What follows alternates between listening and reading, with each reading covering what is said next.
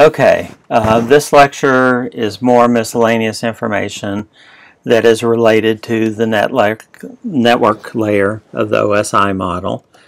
The first is in your course outline. It mentions circuit switching and packet switching.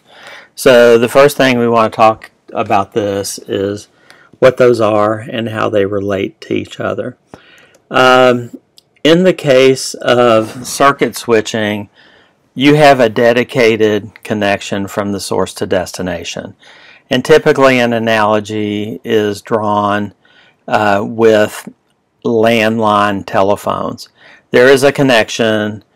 Every discussion from you to the other person back to you happen over the exact same circuit.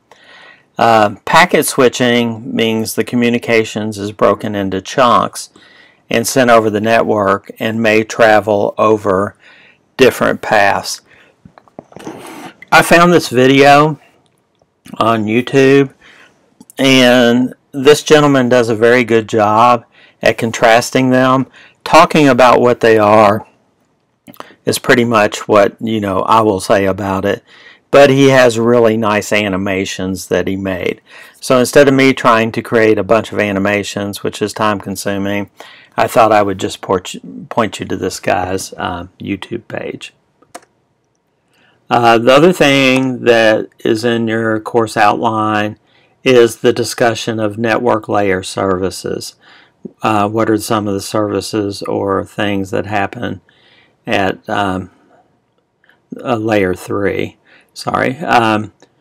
We have error control, which would be the frame check sequence, which we've already talked about. There's something called acknowledgments in the TCP three-way handshake, which I'm going to show you right here. So if a device wants to communicate, it sends a synchronize request to device 2. Device 2 basically says, I acknowledge that you want to talk to me. I'm going to send you a synchronization request. And then device 1 would send an acknowledgement saying, I saw your synchronized request and your acknowledgement. I acknowledge those. So that three-way handshake happens for each packet, or as we'll see later, set of packets, to make sure that the communications is happening correctly.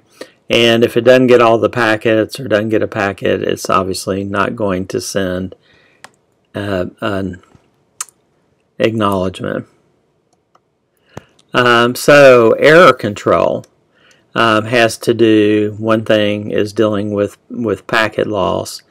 And this is basically a simplified version. It's not really showing the three-way handshake. But at the very top under device 1, device 1 sends a chunk of data, and it sets a timer basically saying this is the maximum length of time that I'm willing to wait for an acknowledgement. So in this first chunk of data, device 2 sees it, it sends an acknowledgement back. That acknowledgement happens before the timer expired, so the timer would just be cleared.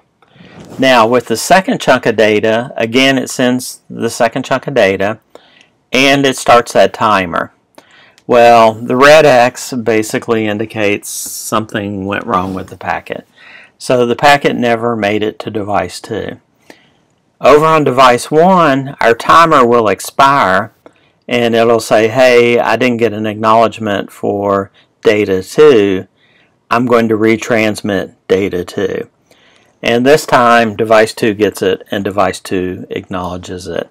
So one of the ways that it deals with possible packet loss is this setting a timer, and if the timer expires, retransmitting the data. Another issue that we need to deal with at the network layer is flow control. So we have something called sliding windows that is basically the number of bytes that can be outstanding or sent. Not outstanding, sorry, sent before an acknowledgement is required. That size of that sliding window can be increased or decreased over time to control the flow of data. We have an example of this on the next slide. So here we're going to assume that each data chunk is 1500 bits and the window size is 4500 bits. So what you'll see here is we send 1, send 2, send 3, and then we get an acknowledgement, which is basically I acknowledge getting 4500, send me data 4. So it'll go data 4, data 5, data 6, and then device 2 will send an acknowledgement and said I acknowledge 9,000 bytes, send me data 7. So in this case, that's an example of how the sliding window size would be. I haven't mentioned this yet, but we've seen 1500 a lot. That's the maximum size of an IP packet, and a lot of times that is referred to as the maximum transfer unit, and on a lot of devices they default to the maximum transfer unit being 1500.